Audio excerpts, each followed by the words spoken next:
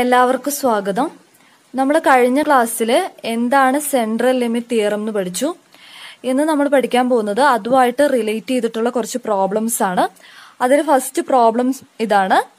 Let set X n greater than or equal to 1 be a sequence of independent and identically distributed Poisson random variables with the mean lambda. Obtain the limiting distribution of summation I equal to 1 to n xi with the help of central limit theorem. അതായത് ഇവിടെ n random variables ഉണ്ട്, sequence of random variables ഉണ്ട്. അത് independent ആണ്, ഐഡന്റിക്കലി distributed ആണ്. അത് Poisson distribution follow ചെയ്യുന്നുണ്ടെന്ന് പറയുന്നുണ്ട്. അതായത് xi ഫോളോസ് പോയിസോൺ ഡിസ്ട്രിബ്യൂഷൻ വിത്ത് മീൻ ലാംഡയാണ്, പാരാമീറ്ററും ലാംഡയാണ്. അപ്പൊ നമുക്ക് വിത്ത് പോയിസോൺ ഡിസ്ട്രിബ്യൂഷൻ പാരാമീറ്റർ ലാംഡ എന്ന് എഴുതാം. i ഈക്വൽ ടു 1 2 3 എക്സെട്ര എന്ന് വരും. ഇനി ഇതിന്റെ എക്സ്പെക്ടേഷൻ ഓഫ് എക്സ്ഐയും വേരിയൻസ് ഓഫ് എക്സ്ഐയും എന്ത് വരും? രണ്ടും പോയിസോൺ ഡിസ്ട്രിബ്യൂഷനിൽ സെയിം ആണ്. അതെന്താണ്? ലാംഡയാണ്. ഇനി നമുക്ക് എന്താണ് കണ്ടുപിടിക്കേണ്ടത്? Summation i equal to 1 to n xiന്റെ limiting distribution ആണ് കണ്ടുപിടിക്കേണ്ടത്. അപ്പൊ നമുക്കതിനെ Sn എന്ന് ഡിനോട്ട് ചെയ്യാം. Summation i equal to 1 to n xi. ഇനി നമുക്ക് ഈ Snന്റെ എക്സ്പെക്ടേഷൻ എന്താണെന്നൊന്ന് കണ്ടുനോക്കാം. എക്സ്പെക്ടേഷൻ ഓഫ് Sn എന്ന് പറയുന്നത് expectation of summation i equal to 1 to n xi എന്ന് വരും. അതായത് സമ്മേഷൻ ഔട്ട്സൈഡ് എടുത്തു കഴിഞ്ഞാൽ summation i equal to 1 to n expectation of xi എന്ന് വരും. എക്സ്പെക്ടേഷൻ ഓഫ് xi എന്താണെന്ന് എടുത്തിട്ടുണ്ട്? ലാംഡയാണെന്ന് എടുത്തിട്ടുണ്ട്. അപ്പൊ summation i equal to 1 to n lambda എന്ന് വരും. അതായത് ഇത് എന്ത് വരും? n ലാംഡ എന്ന് വരും. ഇനി വേരിയൻസ് ഓഫ് Sn കണ്ടാൽ എങ്ങനെ വരും? Variance of summation i equal to 1 to n xi എന്ന് വരും. നമ്മളിവിടെ എന്തെടുത്തിട്ടുണ്ട്? റാൻഡം വേരിയബിൾസ് എല്ലാം ഇൻഡിപെൻഡന്റ് ആണെന്ന് എടുത്തിട്ടുണ്ട്. അപ്പൊ ഇതെങ്ങനെ വരും? സമ്മേഷൻ ഔട്ട്സൈഡ് എടുക്കാം. Summation i equal to 1 to n variance of xi എന്ന് എഴുതാം. അതായത് കൊവേരിയൻസ് ടേം ഉണ്ടാവില്ല. അപ്പൊ ഇതിന് വേരിയൻസ് ഓഫ് xiയില് ലാംഡയാണെന്ന് അറിയാം. അപ്പൊ നമുക്ക് summation i equal to 1 to n lambda എന്ന് എഴുതാം. അതായത് ഇതും n ലാംഡ എന്ന് കിട്ടി. ഇനി നമുക്ക് ഇതിനെ സ്റ്റാൻഡർഡൈസ് ചെയ്യാം. അതായത് ഡിഫൈൻ സെഡ് എന്ന് പറയുന്ന റാൻഡം വേരിയബിൾ ഡിഫൈൻ ചെയ്തു.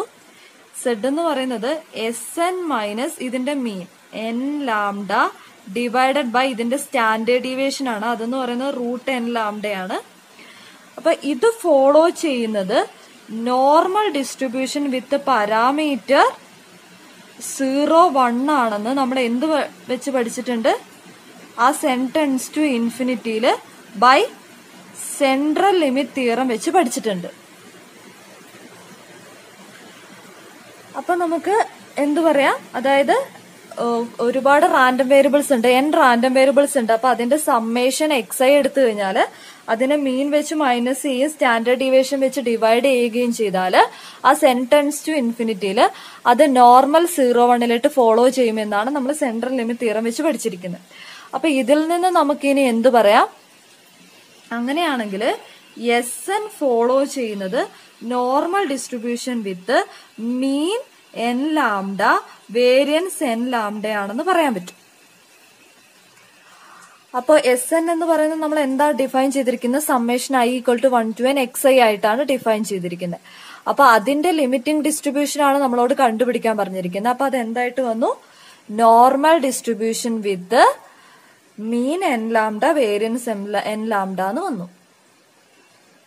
നമ്മുടെ അടുത്ത പ്രോബ്ലം ഇതാണ്. Let X bar B the mean based on 16 independent observations from A Poisson distribution with mean 4. Apply central limit theorem to find approximation to probability of 3 less than X bar less than 5 എന്നുള്ളതാണ്. അപ്പൊ X bar എന്ന് പറയുന്നത് മീനാണ്. അത് 16 independent ഒബ്സർവേഷനെ base ചെയ്തിട്ടുള്ളതാണ്. അപ്പൊ അതിനെ നമുക്ക് എങ്ങനെ എഴുതാം? 1/16 summation i equal to 1 to n xi എന്ന് എഴുതാം. 1 to n സ്ഥാനത്ത് 16 ആണ്. 16 ഒബ്സർവേഷനെ ബേസ് ചെയ്തിട്ടുള്ളതാണ്. അപ്പൊ ഇതിൽ ഓരോന്നും പോയിസോൺ ഡിസ്ട്രിബ്യൂഷൻ വിത്ത് മീൻ 4 എന്നാണ് പറഞ്ഞിരിക്കുന്നത്. അതായത് xi ഫോളോ ചെയ്യുന്നത് പോയിസോൺ ഡിസ്ട്രിബ്യൂഷൻ വിത്ത് പാരാമീറ്റർ ലാംഡന്റെ വാല്യൂ 4 ആണ്. i ഈക്വൽ ടു 1 2 3 എക്സെട്ര 16 ആണ്. ഇനി നമുക്ക് അപ്പൊ നമുക്ക് എക്സ് ഐ പോയിസോൺ ആയതുകൊണ്ട് എക്സ്പെക്ടേഷൻ ഓഫ് എക്സ് ഐയും വേരിയൻസ് ഓഫ് എക്സ് ഐയും സെയിം ആണ്, അത് 4 ആണെന്ന് പറയാം. ഇനി നമുക്ക് ഇതിനെ സ്റ്റാൻഡർഡൈസ് ചെയ്ത് കഴിഞ്ഞാല് നമുക്ക് സെൻട്രൽ ലിമിറ്റ് തിയറം വെച്ചിട്ട് ഇതിനെ നോർമലിലേക്ക് കൊണ്ടുപോകാം. അത് വെച്ചിട്ട് നമുക്ക് ഈ പ്രോബബിലിറ്റി കാണാം. അപ്പൊ എങ്ങനെ വരും? എക്സ് ബാറിന്റെ മീൻ ആദ്യം നോക്കാം. അതായത് expectation of 1/16 summation I equal to 1 to 16 X I എന്ന് വരും. അതായത് 1/16 കോൺസ്റ്റന്റ് ഔട്ട്സൈഡ് എടുക്കുക. Summation I equal to 1 to 16 outside എടുത്തു കഴിഞ്ഞാൽ എക്സ്പെക്ടേഷൻ ഓഫ് എക്സ് ഐ എന്ന് വരും. അതായത് ഇത് എന്ത് വരും? 1/16 into summation I equal to 1 to 16. Expectation of X I എന്താണ്? 4 ആണ്. അപ്പൊ ഇതെങ്ങനെ വരും? 1/16 ഇൻറ്റു 16 ഇൻറ്റു 4 എന്ന് വരും. അതായത് 4 എന്ന് വരും. നമുക്ക് എന്ത് കിട്ടി? എക്സ് ബാറിന്റെ മീൻ എന്ന് പറയുന്നത് 4 എന്ന് കിട്ടി. ഇനി വേരിയൻസ് ഓഫ് എക്സ് ബാർ എന്താന്ന് നോക്കാം. അതായത് variance of 1/16 summation I equal to 1 to 16 X I എന്ന് വന്നു. ഇവിടെ 1/16 കോൺസ്റ്റന്റ് ആയതുകൊണ്ട് അത് ഔട്ട്സൈഡ് എടുക്കാം. അപ്പൊ വേരിയൻസിന്റെ പുറത്ത് വരുമ്പോൾ അത് സ്ക്വയർ ആയി മാറും. പിന്നെ ഇവിടെ എക്സൈസ് എല്ലാം ഇൻഡിപെൻഡന്റ് ഒബ്സർവേഷൻ ആണെന്ന് പറഞ്ഞിട്ടുണ്ട്. അപ്പൊ നമുക്ക് എന്തെടുക്കാം? സമ്മേഷനും ഔട്ട്സൈഡ് എടുത്തു കഴിഞ്ഞിട്ട് വേരിയൻസ് ഓഫ് എക്സ് ഐ എന്ന് എഴുതാം. അപ്പൊ ഇതെങ്ങനെ വരും? 1/16 സ്ക്വയർ 16 ഇൻറ്റു 4 എന്ന് വരും. അതായത് ഇത് നമുക്ക് 1/4 എന്ന് കിട്ടും. അപ്പൊ നമുക്ക് സെഡ് ഡിഫൈൻ ചെയ്യാം. സെഡ് എന്ന് പറയുന്നത് എക്സ് ബാർ മൈനസ് മീൻ എത്രയാണ്? 4 ഡിവൈഡഡ് ബൈ സ്റ്റാൻഡേർഡ് ഡീവിയേഷൻ എന്താണ്? 1/2 ആണ്. ബൈ സെൻട്രൽ ലിമിറ്റ് തിയറം വെച്ചിട്ട് ഇത് ഫോളോ ചെയ്യുന്നത് എന്താണെന്ന് പറയാം? നോർമൽ 0, 1 ആണെന്ന് പറയാം. As n tense to ഇൻഫിനിറ്റിയില് by central limit theorem വെച്ച് പറയാം. ഇനി നമുക്ക് കാണാനുള്ളത് എന്താണ്? ഈ പ്രോബബിലിറ്റി ആണ്. Probability of 3 less than X bar less than 5 ആണ്. അതിൽ ഈ സെഡ് ഫോളോ ചെയ്യുന്നത് നോർമൽ ഡിസ്ട്രിബ്യൂഷൻ ആണെന്ന് പറഞ്ഞിട്ടുണ്ട്. സെഡ് എന്ന് പറഞ്ഞത് എക്സ് ബാർ മൈനസ് 4/1/2 ആണ്. അപ്പൊ നമുക്ക് ഇതിനെ സ്റ്റാൻഡർഡൈസ് ചെയ്ത് കഴിഞ്ഞാല് സ്റ്റാൻഡേർഡ് നോർമൽ ഡിസ്ട്രിബ്യൂഷന്റെ ടേബിൾ ഉപയോഗിച്ച് നമുക്ക് ഈ വാല്യൂ കണ്ടുപിടിക്കാൻ പറ്റും. ഇനി അതെങ്ങനെയാണെന്ന് നോക്കാം. അപ്പൊ എന്ത് വരും? Probability of 3 less than X bar less than 5 എന്ന് പറയുന്നതിന് നമുക്ക് എങ്ങനെ എഴുതാം? Probability of 3 minus 4 divided by 1/2 less than X bar minus 4 divided by 1/2 less than 5 minus 4 divided by 1/2 എന്ന് എഴുതാം. അതായത് സ്റ്റാൻഡർഡൈസ് ചെയ്താണ്. അപ്പൊ ഇതിനെ നമുക്ക് എങ്ങനെ എഴുതാം? Probability of -2 less than Z less than 2 എന്ന് എഴുതാം. ഈ പ്രോബബിലിറ്റി നമുക്ക് 2 into probability of 0 less than Z less than 2 എന്ന് എഴുതാം. അതെന്തുകൊണ്ടാണ്? -2 മുതൽ 0 വരെയുള്ള പ്രോബബിലിറ്റിയും 0 മുതൽ 2 വരെയുള്ള പ്രോബബിലിറ്റിയും നോർമൽ സിമെട്രിക് ആയതുകൊണ്ട് സെയിം ആണ്. ഇനി ഈ വാല്യൂ സ്റ്റാൻഡേർഡ് നോർമലിന്റെ ടേബിളിൽ വെച്ച് നോക്കിയാൽ എത്ര വരും എന്ന് ഇനി നമുക്ക് നോക്കാം. സ്റ്റാൻഡേർഡ് നോർമലിന്റെ ടേബിൾ ഇതാണ്. ഇത് വെച്ച് നോക്കുമ്പോൾ 2ലെ വാല്യൂ 0.4772 ആണ്. അപ്പൊ നമുക്ക് അതിവിടെ കൊടുത്തു കഴിഞ്ഞാല് 2 ഇൻറ്റു 0.4772 എന്ന് വരും. അതായത് ഇത് എത്ര വരും? 0.9544 എന്ന് വരും. ഇനി അടുത്ത പ്രോബ്ലം ഇതാണ്. 1000 rounds are fired from a gun at a target. The probability of hit on each round being 0.7. Use central limit theorem to determine the probability that the number of hits will be between 675 and 725. അതായത് നമ്മൾ 1000 times fire ചെയ്തു. അപ്പൊ ടാർജറ്റിൽ hit ചെയ്യാനുള്ള probability എന്ന് പറയുന്നത് 0.7 ആണ്. അങ്ങനെയാണെങ്കിൽ 675 മുതൽ 725 ടൈംസ് അത് ഹിറ്റ് ചെയ്യാനുള്ള പ്രോബബിലിറ്റി ആണ് കണ്ടുപിടിക്കേണ്ടത്. അപ്പൊ ഇവിടെ നമുക്ക് എന്ത് തന്നിട്ടുണ്ട്? ഹിറ്റ് ചെയ്യാനുള്ള പ്രോബബിലിറ്റി തന്നിട്ടുണ്ട്. അപ്പൊ നമ്മളൊരു റാൻഡം വേരിയബിൾ ഡിഫൈൻ ചെയ്യാണ്, xi എന്ന് പറഞ്ഞിട്ട്. അതായത് xiന്റെ വാല്യൂ 1 ആണ്. If the ith shot hits the target. 0 ആണ് അതർവൈസ്. അപ്പൊ xi എന്ന് പറയുന്ന റാൻഡം വേരിയബിൾ ഇങ്ങനെയാണ് നമ്മൾ ഡിഫൈൻ ചെയ്തത്. അപ്പൊ probability of xi equal to 1. xi എന്ന റാൻഡം വേരിയബിളിന് 1 വരാനുള്ള വാല്യൂ എന്താണ്? അതായത് ith ഷോട്ട് ടാർജറ്റിൽ ഹിറ്റ് ചെയ്യാണ്. അപ്പൊ നമ്മൾ ith ഷോട്ട് ടാർജറ്റിൽ ഹിറ്റ് ചെയ്യാനുള്ള പ്രോബബിലിറ്റി 0.7 ആണെന്ന് പറഞ്ഞിരുന്നു. ഇനി probability of xi equal to 0 ആവാനുള്ള പ്രോബബിലിറ്റി എന്താണ്? ടോട്ടൽ പ്രോബബിലിറ്റി 1 ആണ്. ആകെ റാൻഡം വേരിയബിളിന് 2 വാല്യൂസേ ഉള്ളൂ. അപ്പൊ എന്ത് വരും? 1 മൈനസ് 0.7 വരും. അതായത് 0.3 എന്ന് വന്നു. ഇനി നമുക്ക് ഈ റാൻഡം വേരിയബിളിന്റെ മീൻ കണ്ടാൽ എങ്ങനെ വരും? 1 ഇൻറ്റു 0.7 പ്ലസ് 0 ഇൻറ്റു 0.3 എന്ന് വരും. അതായത് ഇതിന്റെ വാല്യൂ 0.7 എന്ന് വരും. ഇനി വേരിയൻസ് ഓഫ് xi കണ്ടാൽ എങ്ങനെ വരും? വേരിയൻസ് ഓഫ് xi എന്ന് പറയുന്നത് expectation of xi square minus expectation of xi all square ആണ്. അപ്പൊ എക്സ്പെക്ടേഷൻ ഓഫ് xi നമുക്കറിയാം. എക്സ്പെക്ടേഷൻ ഓഫ് xi സ്ക്വയർ എന്ത് വരും?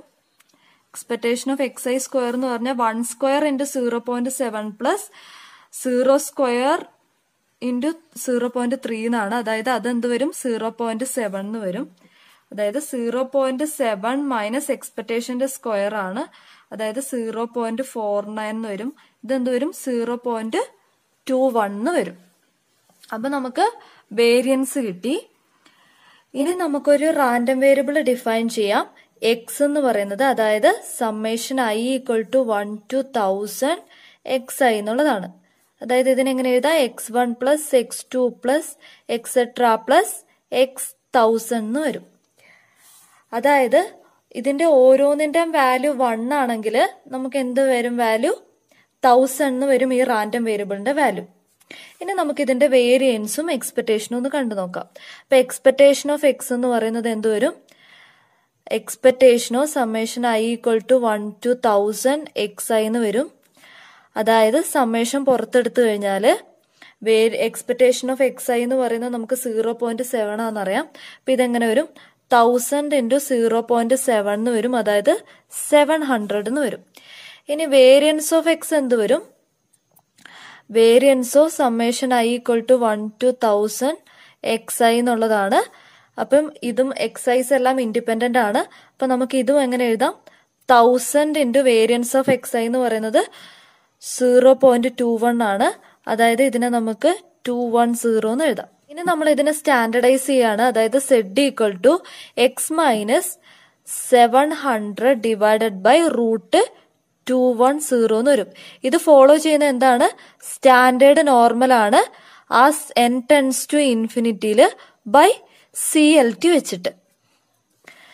അപ്പൊ നമുക്കിനി ഈ പ്രോബബിലിറ്റി എങ്ങനെ കാണാം? Probability of 675 less than x less than 725 എന്നുള്ള പ്രോബബിലിറ്റി നമുക്ക് സ്റ്റാൻഡർഡൈസ് ചെയ്യാം. അപ്പൊ എങ്ങനെ വരും? Probability of 675 minus 700 divided by root 210 less than z less than 725 minus 700 by root 210 എന്ന് വരും. ഇതിനെ നമ്മൾ സോൾവ് ചെയ്ത് കഴിയുമ്പോൾ probability of minus 1.73 less than z less than 1.73 എന്ന് കിട്ടും. ഇനി നമുക്ക് ഇതിനെ എങ്ങനെ എഴുതാം? 2 into probability of 0 less than z less than 1.73 എന്ന് എഴുതാം. കാരണം മൈനസ് 1.73 മുതൽ 0 വരെയുള്ള പ്രോബബിലിറ്റിയും 0 മുതൽ 1.73 വരെയുള്ള പ്രോബബിലിറ്റി എന്താണ്? സെയിം ആണ്. ഇനി നമുക്ക് ടേബിളില് ഇതിന്റെ വാല്യൂ എത്രയാന്ന് നോക്കാം. ടേബിള് നോക്കുമ്പോൾ 1.73ലെ വാല്യൂ 0.4582 ആണ്. വരും വാല്യൂ 0.4582 എന്ന് വരും. അതായത് എത്ര വരും? 0.9164 എന്ന് വരും.